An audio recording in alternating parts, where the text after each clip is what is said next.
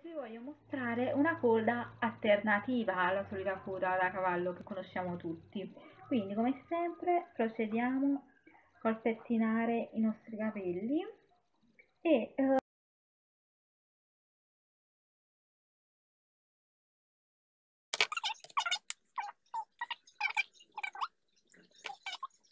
quindi facciamo questa coda,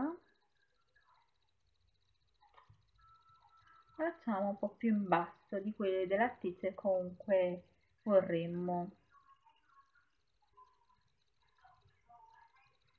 Dopodiché andremo semplicemente ad allargare questa parte superiore della coda e andremo a mettere all'interno questa, la parte che usciva. Quindi apriamo un po' ed è questo il risultato che comunque otteniamo.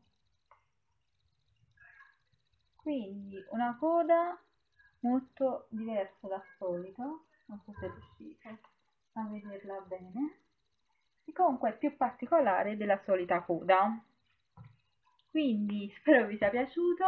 Questo comunque è una coda semplicissima da fare che potete utilizzare comunque tutti i giorni, sia per andare al lavoro che per andare a scuola, ma volendo con gli accessori giusti potete anche comunque utilizzarla per andare da qualche parte, diciamo, più elegante, per qualche cerimonia volendo.